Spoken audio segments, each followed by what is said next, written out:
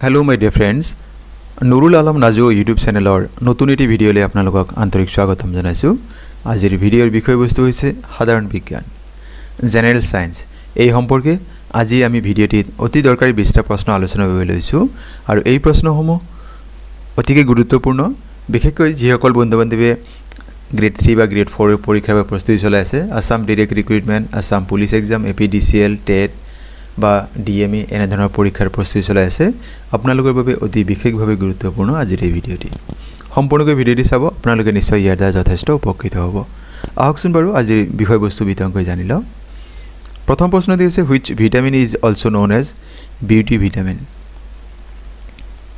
কোনটো ভিটামিনক সৌন্দৰ্যৰ ভিটামিন বুলিও জনা যায় ইয়াত সব বিকল্প দিছে vitamin K vitamin C vitamin A আৰু ভিটামিন ই আৰু এই প্ৰশ্নৰ শুদ্ধ বিকল্প হৈছে ভিটামিন ই অপশন ডি আমাৰ কাৰণে শুদ্ধ উত্তৰ ভিটামিন ই সৌন্দৰ্য ভিটামিন বা বিউটি ভিটামিন নামেৰে জনা যায় আৰু ইয়াৰ ৰাসায়নিক নাম হৈছে টকোফেৰল এতে ভিটামিন এ কে আমাক কিয় লাগে ভিটামিন কে নহলে আমাৰ তেজ গুড নামাৰিব ই তেজ গুড মৰাত সহায় কৰে it helps in clotting out blood vitamin সি ৰ অভাৱত কি হ'ব স্কাৰ্বি বেমাৰ হয় ভিটামিন এ ৰ অভাৱ হলে কি হয় নাইট ব্লাইন্ডনেস বা কুকুৰিকণা বেমাৰ হয় গতি প্ৰত্যেকটো প্ৰশ্ন অপচনে আমাৰ দৰকাৰী হয় কাইন্ডলি আপোনালোকে নোট ডাউন কৰি ল'ব দ্বিতীয় প্ৰশ্ন হুইচ মস্কিটো স্প্ৰেডস ম্যালেৰিয়া কোনবিধ মহে বা কোন মহে ম্যালেৰিয়া বেমাৰৰ বীজাণু বিয়পায় ইয়াত বিকল্প আছে কিউলেক্স মাৰ্চ এনোফিলিস আৰু এডিস আৰু ইয়াৰ শুদ্ধ বিকল্প হ'ব অপচন সি এনোফিলিস মাইকি এনোফিলিস মহে কি হয় ম্যালেৰিয়া বেমাৰৰ বীজাণু বিয়পায় আপোনাক আৰু এটি প্ৰশ্ন দিব পাৰে যে এই যেটো অপচন ডি দি আছে এইটোৰ সম্পৰ্কে আপোনাক প্ৰশ্ন দিয়াৰ সম্ভাৱনা আছে যে এই এডিস মহ যেটো আছে ই ডেংগু চিকুনগুনিয়া জাইকা আৰু ইয়েলো ফিভাৰ এই বেমাৰকেইটাৰ বীজাণু এডিস যেটো ফিমেল এডিস মহ আছে এইটোৱে কৰিয়া আপোনাক দিব পাৰে ডেংগু বেমাৰৰ বীজাণু কোনবিধ মহে বিয়পায়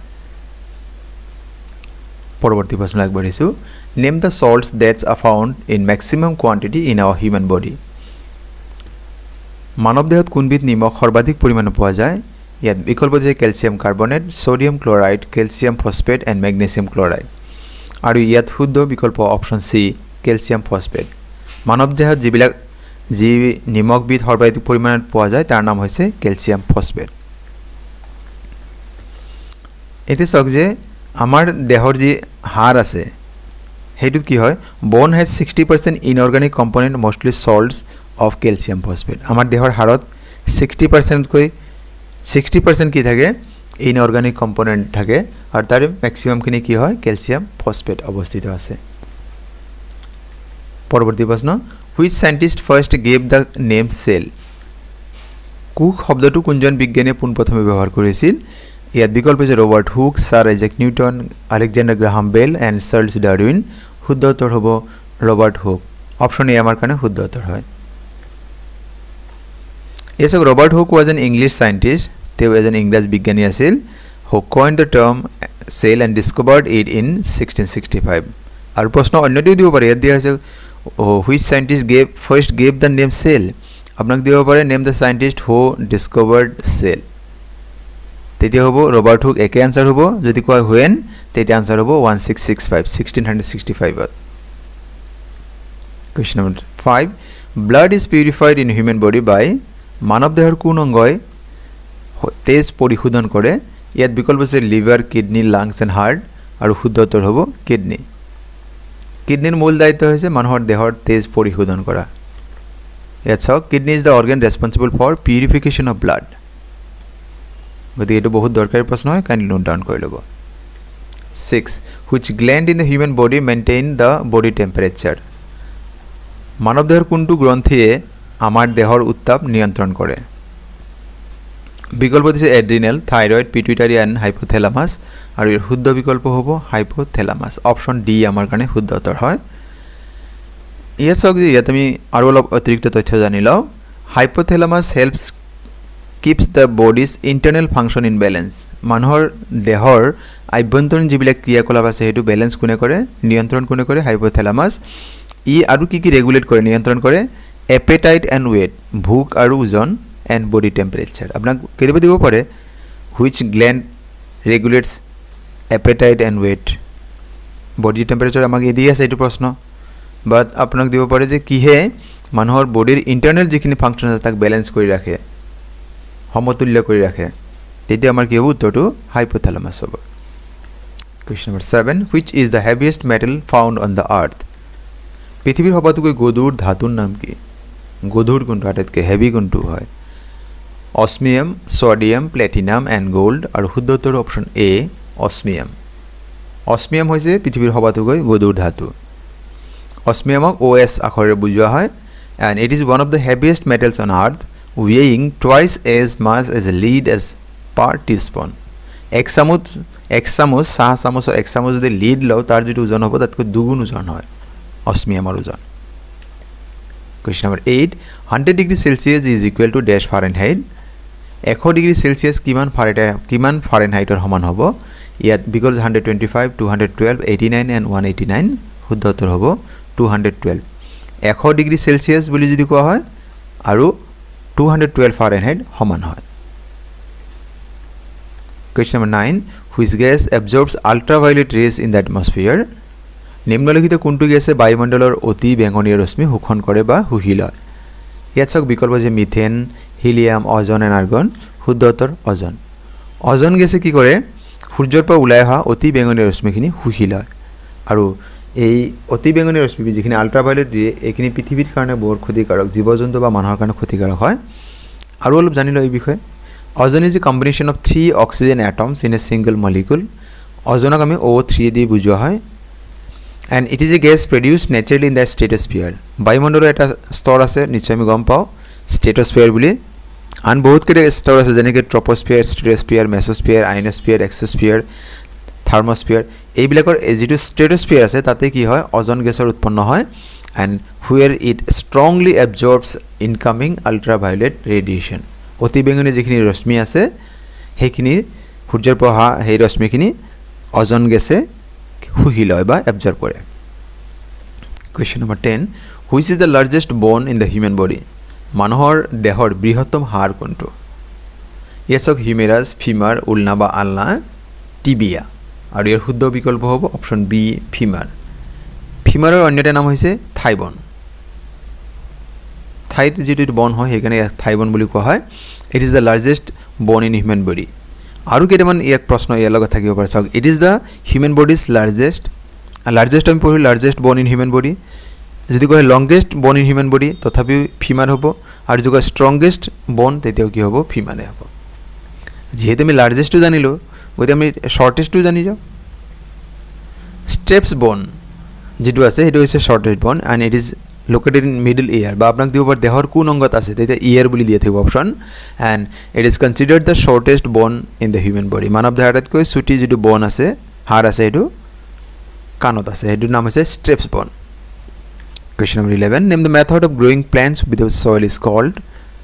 মাটি নোহোৱাকৈ গছ উৎপাদন কৰা প্ৰক্ৰিয়া কি বুলি কোৱা হয়? ইয়াত বিকল্প আছে হাইড্ৰপনিক, টিছু কালচাৰ, একুৱাকালচাৰ আৰু নান অফ দিছ বা ওপৰৰ এটাও নহয়। ইয়াৰ শুদ্ধ বিকল্প অপশ্যন এ হাইড্ৰপনিক। হাইড্ৰপনিক যিটো পদ্ধতি আছে এই পদ্ধতিৰ জৰিয়তে মাটি নোহোৱাকৈ গছ উৎপাদন কৰিব পাৰি। ইয়াত চাওক আৰু অলপ information. Hydroponic is a technique of growing plants using water based nutrient solution ৰাদাৰ then soil. Water based nutrient সলিউশ্যনত কি কৰা হয় প্লেণ্টছ গ্ৰ' কৰা হয়, তাত কোনো মাটিৰ প্ৰয়োজন নহয়। Question number 12, what is the SI unit of pressure? চাপৰ SI একক কি? বিকল্প দিছে ৱাট, ওম, পাস্কেল এণ্ড জুল। শুদ্ধ উত্তৰ হ'ব পাস্কেল। আমি গম পালোঁ SI ইউনিট প্ৰেছাৰৰ বা চাপৰ SI একক হৈছে পাস্কেল, আৰু ইয়াক PA আখৰৰ দ্বাৰা ইয়াৰ যিটো চিম্বল হয় PA। এতিয়া বাকী কেইটানো কি হয়? ৱাট, ওম আৰু জুল কিহৰ একক হয় আমি জানি লওঁ। ৱাট হৈছে ক্ষমতাৰ SI একক, SI ইউনিট অফ পাৱাৰ। ওম হৈছে SI ইউনিট অফ ৰেজিষ্টেঞ্চ বা ৰ'দ, আৰু জুল হৈছে SI ইউনিট অফ হিট, তাপৰ SI একক। গতিকে এই প্ৰশ্ন প্ৰত্যেকটো বহুত দৰকাৰী হয়, যিহেতু পৰীক্ষাত প্ৰায় SI ইউনিট সম্পৰ্কে এটা প্ৰশ্ন দিয়া থাকে, আপোনালোকে কাইণ্ডলি নোট ডাউন কৰি ল'ব। আৰু এই সম্পৰ্কে কেৱল SI ইউনিট কোনটোৰ কি SI ইউনিট হয় এই সম্পৰ্কে এটা বিশেষ ভিডিঅ' প্লেলিষ্টত দিয়া আছে, আপোনাৰ ছায়েন্স ছেকশ্যনত গৈ আপোনালোকে চাব পাৰে। Question number 13, red color of blood is due to the presence of কিহৰ উপস্থিতিৰ পৰা মানুহৰ তেজৰ বৰণ ৰঙা হয়? Plasma, RBC, WC and haemoglobin.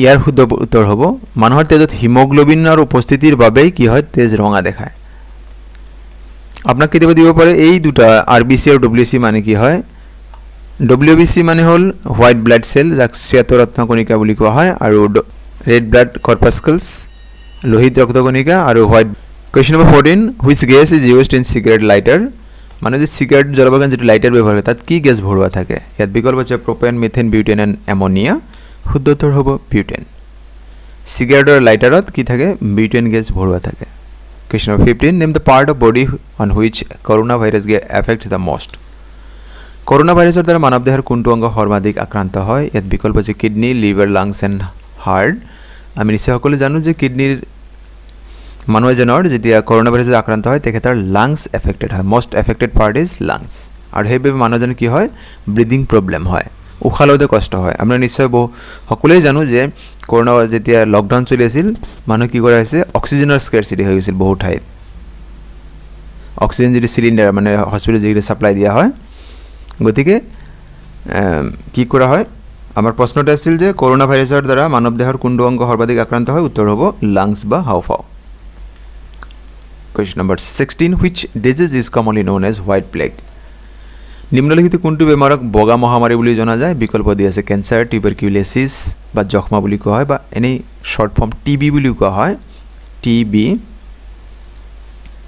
Jaundice and fever শুদ্ধ উত্তৰ হ'ব টিউবাৰকুলোসিস বা যক্ষ্মা বা টিবি এই বেমাৰক বগা মহামাৰী বুলিও জনা যায় কাৰণটি হৈছে যে in the 1700s TB was called white plague due to the paleness of the patients যিজন বেমাৰী হয় তেও যেটো দেহাটো হেতা পৰি যায় সেইভাবে ইয়াক তেতিয়া হোয়াইট প্লেগ নামেৰে ইয়াক নামকৰণ কৰা হৈছিল Question number 17 which one of the following is not a primary color নিম্নলিখিত কোনটো মৌলিক ৰং নহয় ইয়াত সক নট দি আছে ইফালে দিছে primary color ইয়াত যাক বিকল্প দি আছে blue yellow red and green আৰু ইয়াৰ শুদ্ধ বিকল্প হ'ব যেটা আমাক নট ওলাবলে কোনটো নহয় ইয়াৰ শুদ্ধ উত্তৰ হ'ব গ্ৰীন গ্ৰীন কি নহয় primary color নহয় ই secondary color হে হয় primary color তিনিটা হেকেটা কি কৈছে red yellow blue red yellow blue এই তিনটা হৈছে primary color secondary color কেটা কি orange green and violet এই তিনটা কি কোৱা হয় secondary ইয়াত সক primary and secondary colors